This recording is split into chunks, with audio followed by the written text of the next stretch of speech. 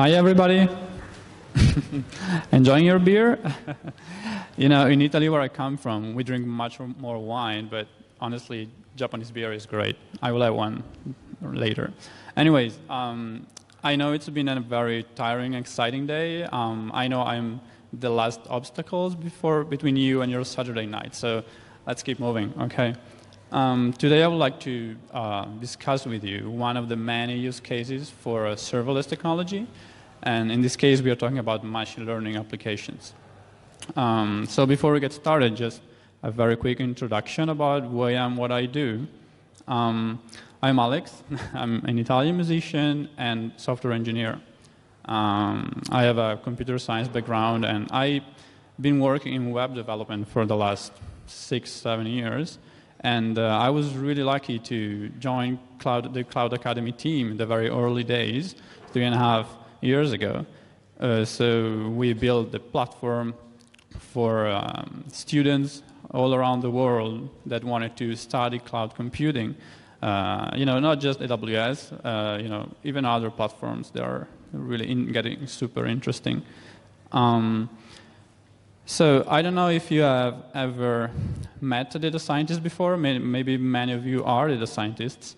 I like to say that they are very curious people that love numbers, and they like to work in teams because it makes them even more powerful and smart in a group. And what I want to highlight is that even if we are, and they are computer scientists, and most of them are engineers too, they do not code all the time. So they do analysis, they do design tasks, data visualization, and of course we also love coding, but not all the time. So this is a background knowledge so that we know what's coming. So I would like to tell you a little bit what does a machine learning pipeline outcome look like. So what happens? You take a few data scientists, you put them in a room, we give them some time and a lot of data, and they will come up, with a beautiful machine learning model with a lot of data visualization tools and charts and proof that the model works, and usually a beautiful prototype as well. So data scientists will build a model which is not typically production ready. So how do you take this prototype and deploy it to production? And how do you integrate it with your websites? How do you access these models? Because maybe you have many of them. How do you make them secure? How do you integrate with the rest of the website? Usually this takes a lot more time and the help of other people from the organization. Could be a web developer, could be a DevOps, could be another software engineers. And this takes a lot of time, and I believe it's a waste of time because data scientists are super smart, and if you give them the tool to be independent, to skip all the operations and integration step, they will be able to be much, much more productive.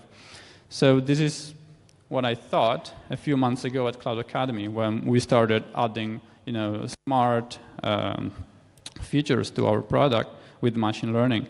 And I struggled because I didn't want to go through the web operations steps. I wanted to move quickly. I wanted to have models deployed and tracked and integrated as soon as possible in the platform. So why does this waste of time happen? I call it the lack of ownership because data scientists, DevOps, web developers, they just have different skills, different mindsets, different goals in the organization.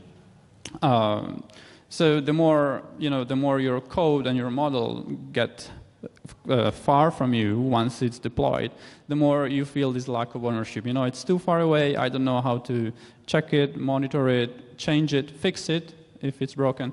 So I wanted to find a better way to deploy, test, integrate, and update our machine learning models into production. One alternative could have been, well, let's use machine learning as a service. There are many amazing services out there, Amazon, Azure, Google, IBM, and many others. So this would eventually allow you to remove the data scientist from your organization at all. Of course, I think you don't want to do it because you still need to explore your data, to find patterns, and even if you have a fully working model, you always want to tune some parameters. You want to, in a way, have control over what's going on over your models, and basically not everybody likes black boxes. So they're very useful if you have no idea what's going on, if you don't want to have any idea what's going on. But if you do, and if you want to make it the best solution ever, and if you are a data scientist, this is not ideal, although it's getting better, and they are adding many, many useful features to machine learning as a service products. So in order to show you that it's actually possible to build a machine learning model in a very few lines of code. So here is a couple of snippets that show you can train a model given a data set with 4, 5, 6 lines of code, and then you can test it. You can show, like this was a binary classifier, you can show a multi-class classifier. You can show the confusion metrics and the quality of your model in other 4 or 5 lines of code. So if you go at this link, there is the full file that shows you with 30, 40 lines of code, comments included. You can build a very high quality model with libraries like scikit-learn, and I mostly use Python, but you can do the same in JavaScript, Java, and many others. So it is possible. The problem, as I mentioned, is that once you have built it, tested, shown that it works, it's not easy to put it into production. The other problem is that if you do not use cloud computing technologies in general, even without serverless, you have the old problem of, you don't want to over-provision, under-provision. You never know, as other people said, how quickly you're going to scale. And machine learning applications have, a different need in terms of computation. It's not that easy to scale. It's not that easy to integrate with other more common, web applications. So this problem is really tough to solve most of the time. So what would you normally do? Well, you can integrate your machine learning model with your web application in the most classical way. Just add a new controller, load the model that you trained earlier. Maybe you serialized it into a file. So you can just deserialize it, load into memory, and use it to serve new predictions in your website. These are so many problems you can't even imagine. So you have, you are sharing resources with all the rest of the website. Of course, this doesn't scale. Doesn't matter how many servers you have. You're sharing processes. Python, JavaScript, doesn't matter. You are sharing the authentication layer. It's too much integrated into your website, and you will not scale at all. Okay, let's put a lot of servers in place. Same problem. You're not elastic. You're not. You never know if you're over provisioning or not, and the same problems hold. Okay, let's do it automatic. So you maybe are elastic, but you're still sharing resources. You don't want your website to go slightly slower just because you have a lot of machine learning, matrix inversions and complicated computations going on. So this is still a very bad design. What you want to do is to maybe build a microservice, okay? And that's the path that we chose.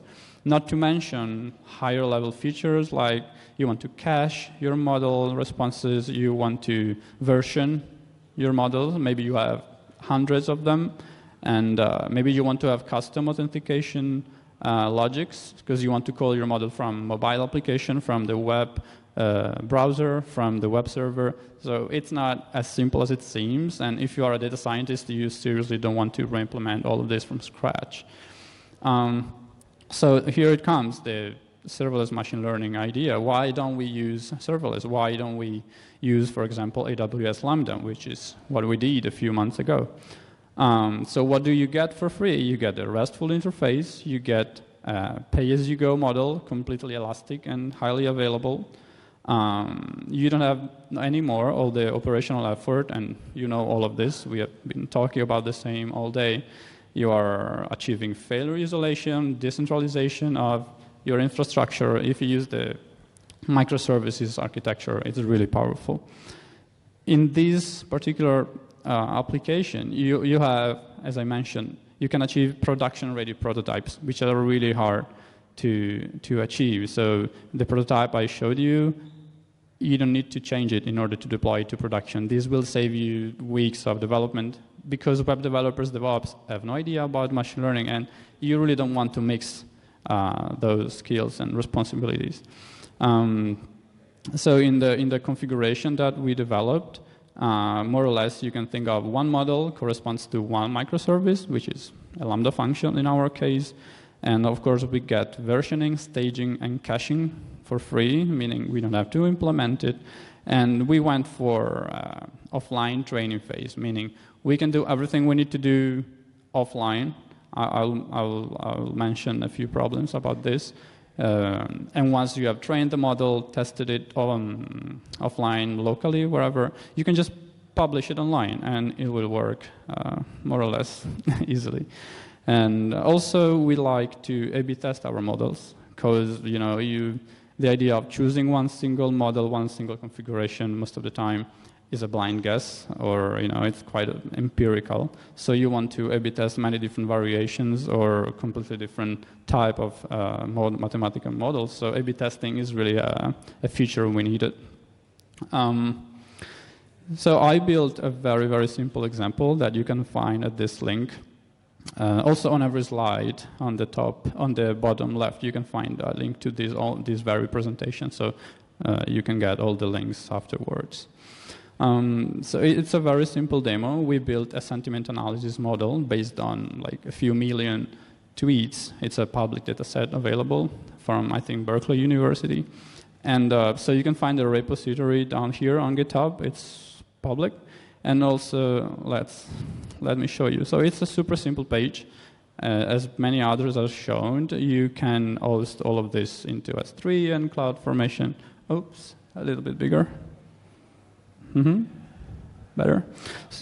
So all of this is hosted on S3 and CloudFormation and CloudFront, of course. So it's completely serverless. The model, the serialized model, is hosted on S3, and there is a Lambda function that pulls the model from S3 and will serve new prediction in real time.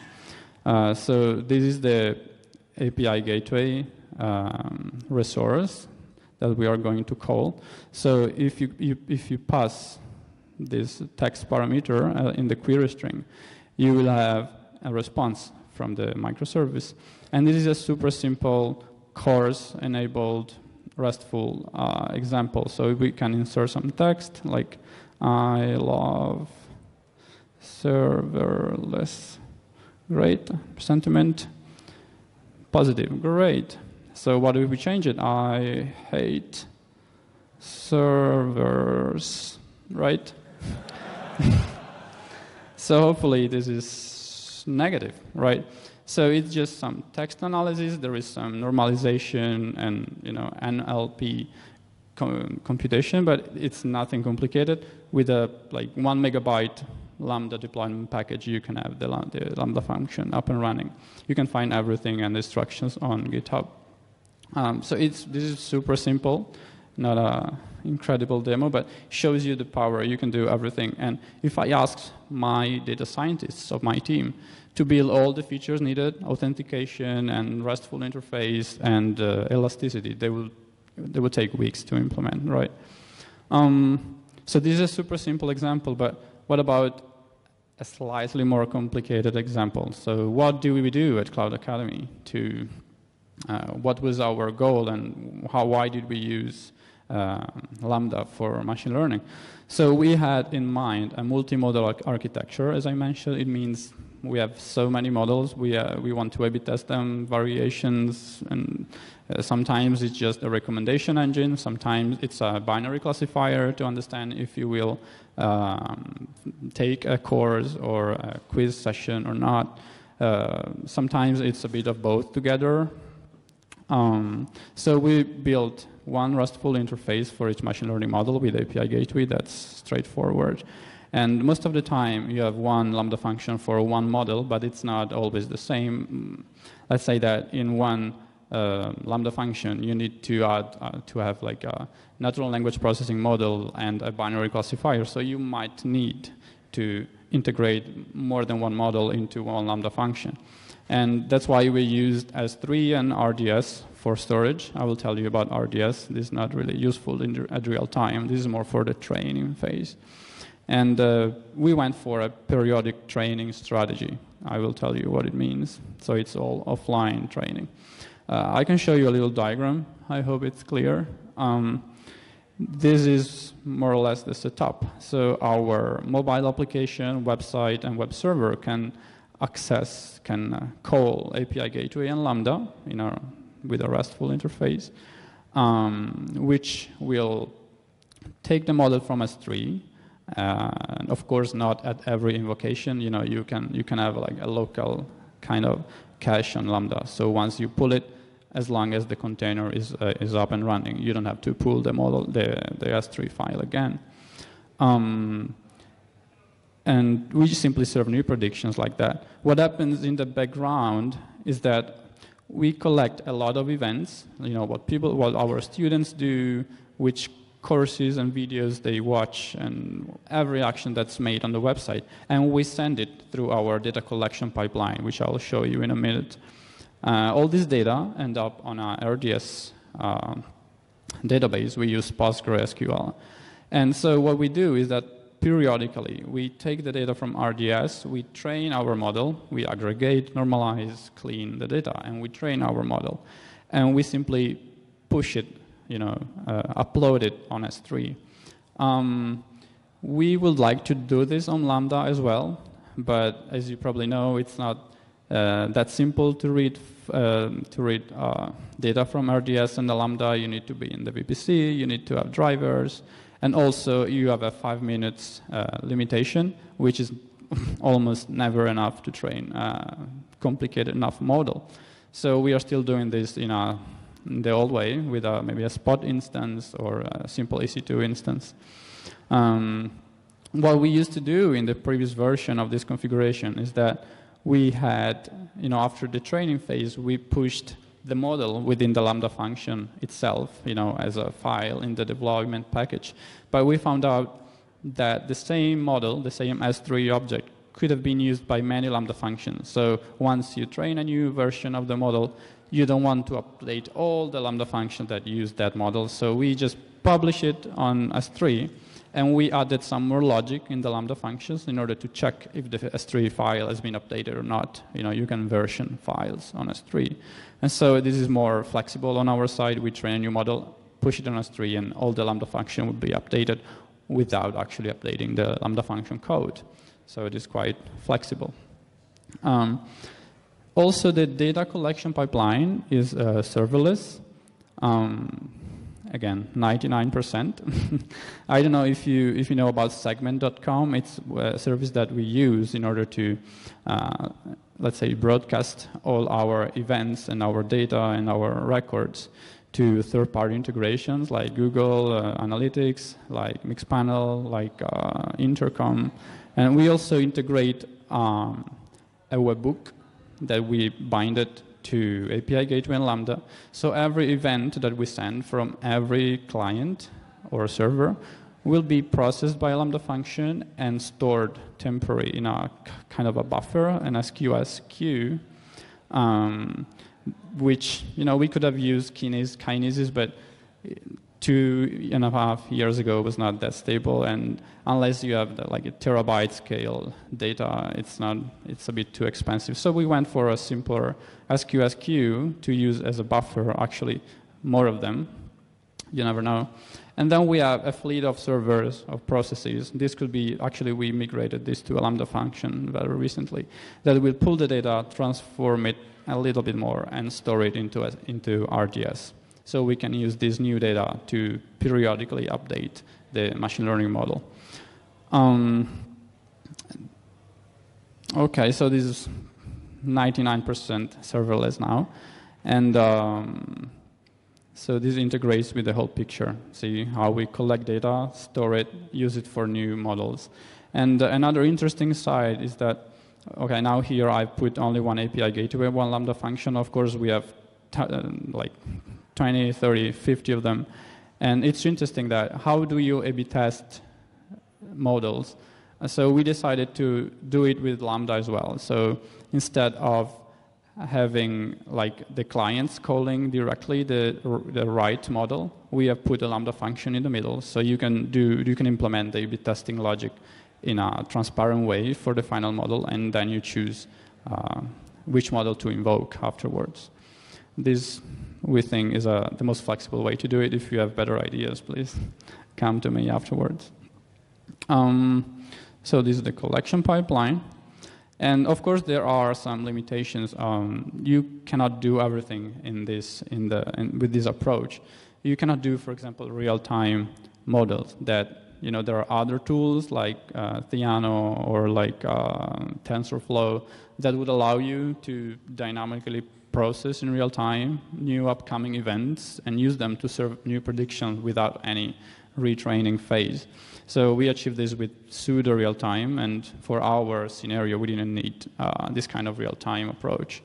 Of course, you have some problems with the deployment procedure. So if you use complicated libraries like scikit-learn or NumPy or SciPy, you have a lot of operating system dependencies like Fortran or C. So you need to take all those dependencies, shrink them because they are too heavy, and then push them together with your code and dynamically load them into the Python runtime in order to make everything work, because you cannot install any operating system library on Lambda itself. So this is a complication that took some time to solve, but a lot of developers have been doing the same, and we found a solution altogether. As I mentioned, Lambda is not currently suitable for training phase. You have the 5-minute maximum execution time, which is not great. Maybe they will increase it, or maybe we will just do it offline on an EC2 instance. Let's see what happens. Another interesting problem is the cold start issue. I'm sure you know what it is. It means if your Lambda container is not up and running, it's not warm yet, it takes a few seconds, can take, I don't know, half a second, 1 second to warm it up. And if you have these heavy libraries, like scikit-learn in Python, it might take like 1 or 2 seconds just to load, just to import the library. So this is kind of a problem because the cold start issue is bad, but with this approach, it could get to like 2.5 seconds. So it's very long and it's hard to avoid at the moment. The best idea is just keep your containers warm, so they never. We can't do anything much more than this. Of course, another problem is how do you, keep everything together? How do you test? Unit test, integration test. They really help if you do it locally. When you have all the automation and the training phase and the publishing on S3, it's hard to test. It's hard to make it stable because you can add some post-training phase tests to measure the accuracy and the precision of your models, but you never know until they go to production. You can test it on the data you have, not on the data that's coming. So it will be nice to have some more integrated tools within AWS Lambda to not re-implement all the testing altogether by yourself. I'm sure new things are coming up. I'm looking forward to them. Okay, this is it. And I'm happy to inform you, by the way, that we very recently, I think 2 weeks ago, released about 20 to 25 hours of video, finally, with Japanese localization, with Japanese captioning and subtitles, because we think training shouldn't be, constrained by the language. So we are trying to, take localization as a big step forward for our company in the next few months. So here I would like to invite you with this link to, give us some feedback, tell us what you think. and it's just a gift that I would like to share with you. And so if you have any questions, I'll be upstairs, and please come and tell me what you think. Thank you very much.